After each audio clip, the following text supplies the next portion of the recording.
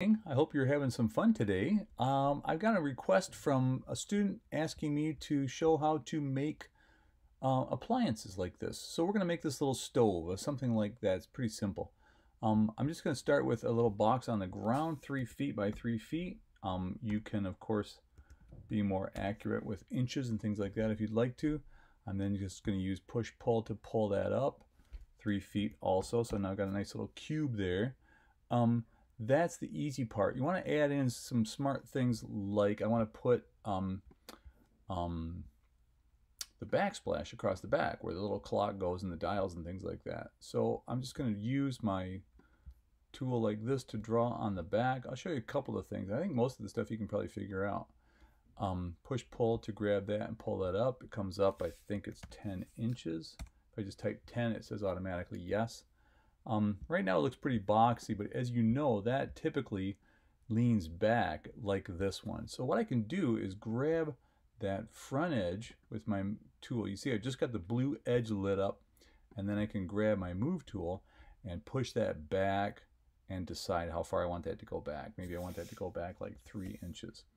And then I can set that angle the way I want it to. A couple of other things that you might see on this that are kind of cool. I'm sure you can figure out how to draw the dials and pull those out, how you can put that on there. But let me show you how to make these rounded corners and also how to make that handle. It's pretty fun.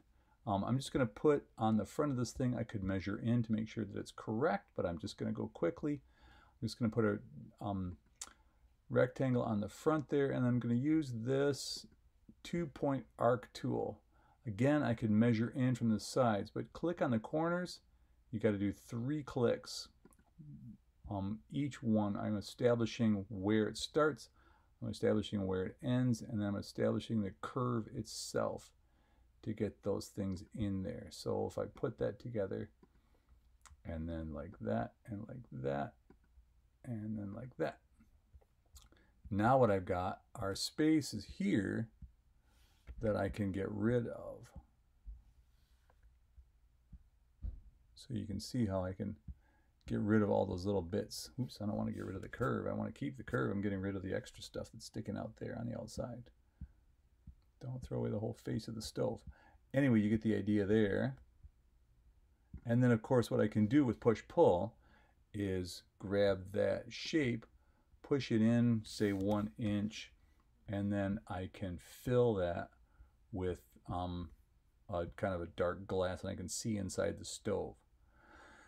Last thing I want to show you is how to make that handle. I'm going to use my, again, 2-point arc tool. Say I want to put my handle right here from here to here. Establish the outer points first, and the third point gives you a chance to say where is that in space. I want that to be on the red axis. I want it to be coming out from the front of the stove. There it is there. So I click there and say now I've got a handle. You can see it's poking out from the front of the stove. Still doesn't look like a handle. Now what I'm going to do is grab a circle, click on the end point there, make it a fairly small, and maybe I'll zoom in a little bit so I can get some more accuracy here. There we go. So now what I've done is established a curve and the diameter of the handle that I want to create. Go to your push-pull tool, click follow me. Now just use your arrow tool to pick that line. And then with the follow me tool, say, put that circle on that line. Isn't that sweet? Hopefully you think that's kind of cool as well. That's a quick lesson on how to make an appliance. Send me notes for more videos. Bye.